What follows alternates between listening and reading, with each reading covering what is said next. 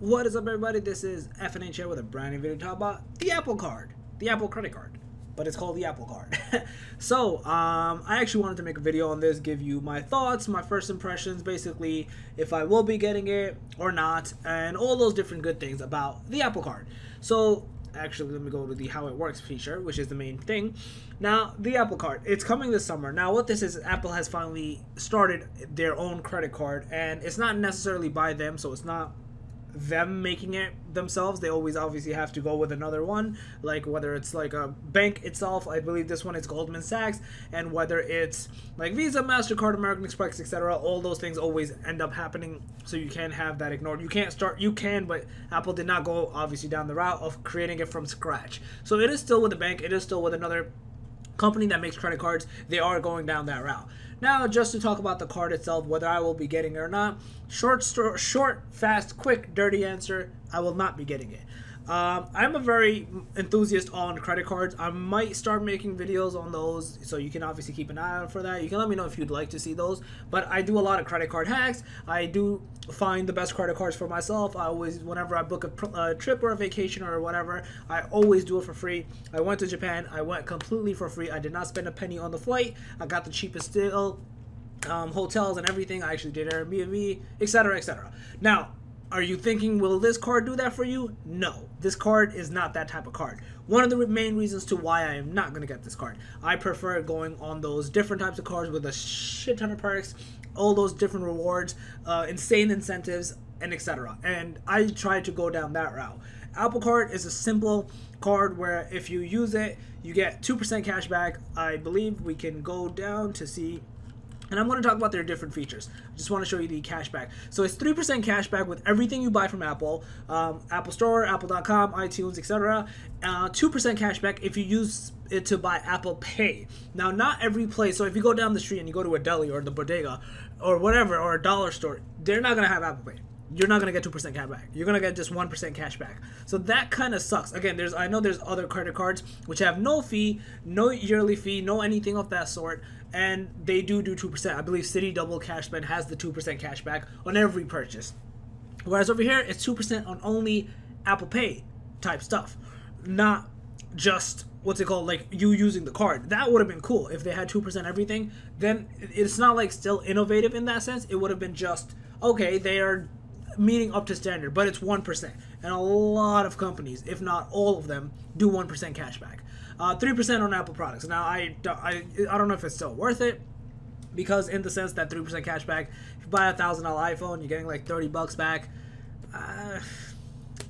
Yeah, like it's more of like your everyday items that you buy that it seems more worthwhile for. The cool feature of this is you get the 2% right there and then. You don't gotta wait a month.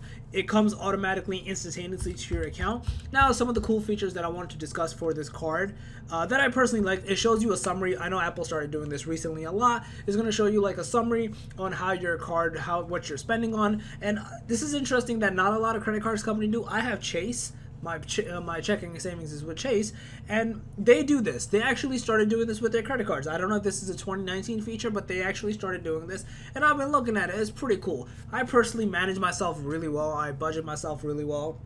So I never really needed it, but it's cool to see. Like, it shows me everything. I know there's apps and websites that do this for you. I believe Mint.com is one of the more popular ones that a lot of people use. There's other ones as well.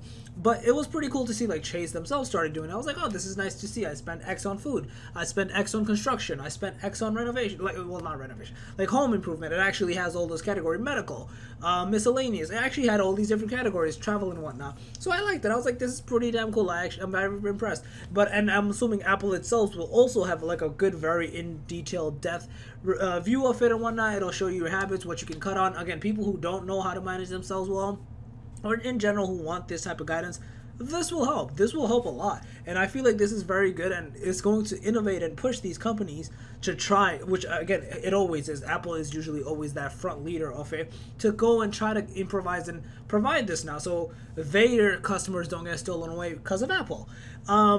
with the exception of I know this was one of them, so I really liked how this one went. It also shows you like, oh, if you did a charge, it'll show you exactly where you did the charge. Again, very cool, very freaking cool. So if you forgot like, oh, where the hell did I spend this 20 bucks on, you click it, you go in it, and like for this one it's saying you went to Giordano's food and drink, so you got a pizza from there or whatever, and that's where you spent that money on. So that's very cool. It'll show you exactly where you went, what location it was, who it was. So I overall like that a lot. Again, it shows you like by purchase, like where exactly you put it on, how much went to foods and drinks, and again, the same as before I was saying, it'll tell you everything on how much you spent on what and items and whatnot. So these are one of your like basic stuff. So this one is a very cool feature I have never yet seen, with the exception of like online calculators and whatnot. They're literally putting it within the thing. The more you pay, the less interest you'll pay. Obviously common sense, but not a lot of people know this. They don't even know that if you up it up by even like $5 or $10, you cut down a lot of interest. I prefer no interest at all. Again, I pay off my credit card bills ASAP. Again, that's why I said credit card hacking. I do that a lot. And that's why I'm one of those people Chase hates. But anyways, this is one of those features which I really much like. Again, a lot of people do not do that. They do not know that. They don't have that knowledge. And this will actually help them save a lot of money, which is, again, very cool, very interesting. So I'm overall very excited that they actually put this in, because I know a lot of people will get this credit card, Apple fans especially, and they'll go from there. And again, not something for me. I have over 10 credit cards. I probably had more. I've closed down a few, but I currently have over 10 credit cards. So yeah, I believe there's payments you can make on the schedule. It'll tells you exactly when to pay. And one of the best parts, where let's see this one, there are absolutely no fees and not even hidden fees, which is very cool. I overall like that a lot. Again, a lot of people, there are some cards that do this already, so it's not a new thing, but I like the fact that a lot of people are going to get this credit card, and this is going to help them a lot. There's no international fee, which again, some cards do charge. My credit card one, I have Chase Sapphire Reserve, it does not. There's no cash advance fees. I believe mine does charge that. There's no annual fees. Obviously, I have to pay an annual fee. And this is very cool. I really much like the fact that all of these items, there's no fees. There's absolutely no hidden fees at all. I'm sure there's like not like a late payment fee. They'll probably like give you some leverage, not leverage, like leniency, like okay, it's fine, but here. But I overall very much said, it says we won't charge you a late fee or high interest rate, however you will accrue interest on your balance at your regular. Yeah, see, so they're not even charging a late fee again, which is very cool, very interesting. I do wish Apple went more off a broader route, but I think they actually specifically targeted the broad audience, not people like myself. I'm assuming I'm a smaller audience or smaller niche market than the mass market of people that they're trying to get, because I'm sure they'll make a lot of money on the interest, so they're trying to go down that route as well, and integrating it with their payment system, because a lot of Apple Pay stuff already currently does work. I personally use it a lot whenever I can. It's easy, it's convenient. I just scan my face and put my phone next to it and it works. But this is pretty cool. Overall, I like the concept. I prefer my card because it does the stuff for me. Would I get this just for other stuff? No, it doesn't really make that much sense to me. It's not the type of card I like or want to go down the route for. So yeah, overall you are protected at 100%. Okay, like I get this a lot. Also, I get text messages and pop-ups if something for me, like when I go to like other countries, if I go to Canada and try to use it, it'll tell me right away, or a different state, it'll tell me like, hey, is this even you? Say yes or no or whatever, and then I'll even get a call, which is, again, this is one of the cool features that they have. So overall, it's very cool. I like it a lot. There are some items that they say like, oh, we're not a bank, your information is private, all this. You probably are secure, you probably are private, but I'm positive the bank has your information. I believe it is Marcus.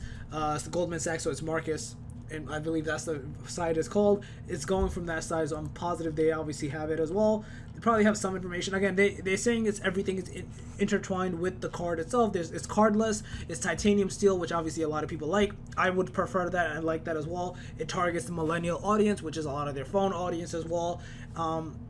It's cardless, which is pretty cool, which I can see, again, credit card companies to start doing that. I don't know, it sounds a bit weird because I purchase a lot of stuff online, which I use my credit card for, so I don't know how that works. It's a bit weird. It's just a bit odd, but yeah, it is coming. It is very cool. I'm excited for people to get this. Yeah, see, so Goldman Sachs will use your data. See, so like I said, it was Goldman Sachs. They are going to have it, but they're not going to sell your data for third parties. So yeah, they said no one's having information. Not exactly true. Like I said, it is with a bank. They are going to have your information. They're just probably not going to sell it to third party vendors, but they still have your information. But yeah, Very cool, interesting concept. Will personally not go for it.